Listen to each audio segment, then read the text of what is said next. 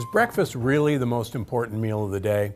The truth is, it depends. In my opinion, breakfast is probably the least important of the day. The purpose of breakfast is breaking fast. That's what it stands for. There's many cultures that don't eat breakfast. Our ancestors never ate breakfast because there wasn't any way to store food. There wasn't any refrigerators. So we had to find breakfast. We've been told that starchy breakfasts like cornflakes or cereals are great for us. In fact, this is a myth that was started as a way of getting Americans to eat grain products. The problem with dry cereals or French toast or pancakes is that these are pure sugars and they spike your blood sugar. And then you're hungry and you're feeling weak at 9, 10 o'clock in the morning and you're going to eat something else. So let me tell you the right way to eat breakfast. Breakfast should be a way of delivering healthy fats into you and healthy greens into you. Now everybody says, but Dr. Gundry, I'm not going to eat a salad for breakfast. So that's why I developed my green egg sausage muffin recipe. It's featured in my new book, The Plant Paradox, which is available now. It's everywhere books are sold. And I want to cook it for you today to show you just how easy it is to make a healthy breakfast, even on the busiest mornings.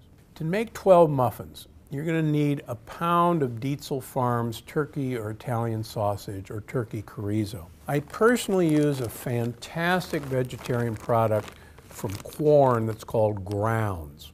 Grounds is exactly like ground turkey or ground beef. You won't be able to tell the difference. This is made out of the roots of mushrooms and a few little bits of egg white, and quite honestly, it's my go-to choice. Now, I've already browned that pound of turkey Italian sausage, and I'll show you what we're going to do with that in a minute. So, what you want to do is heat the oven to 350 degrees while you're lining all this up. And then put some muffin cups in a standard 12-cup muffin tin. Now, you take your bag of spinach. And while the sausage is cooking, you cut a hole in the bag, and that'll let air out, and place it in the microwave on high for 3 minutes. Once you do that, you're going to cut a tiny edge out of the side of the spinach, the tip, and you're going to squeeze as much water out of this spinach as possible. The more water you get out, the better it's going to be. Okay, now we're going to start putting all of these ingredients in a Vitamix or a Blendtec. Throw that in there. We're going to put the eggs in there. Ooh, these are good omega-3 eggs. So we're going to put 5 eggs in there. Don't be afraid of all the eggs. They're really one of the keys to making this an enjoyable muffin.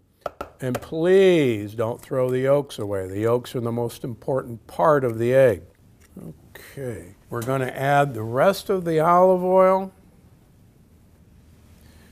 and all the rest of our ingredients. The salt, the Italian seasoning, the minced onion, the black pepper, and our 2 cloves of garlic that we've chopped. Okay, so we've got that all in the blender, and we're going to pulse this for about a minute. And that's actually pretty good.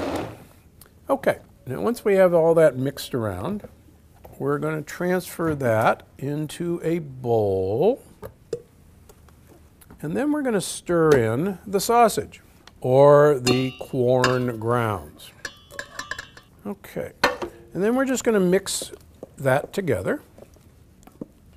And we're just going to fill these muffin cups almost to the top. And so once we've got all this filled, we're going to put that in the oven and we're going to bake it for about 30 to 35 minutes until the tops start to brown.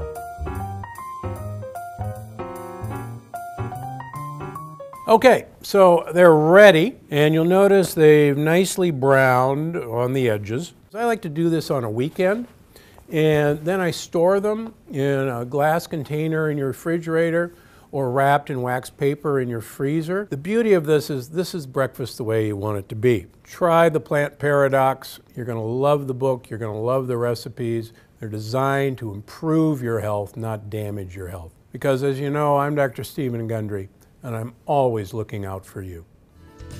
Look familiar? That's the Department of Health and Human Services Food Pyramid. It's how we were taught about diet for years. And in my opinion, they've got it all wrong.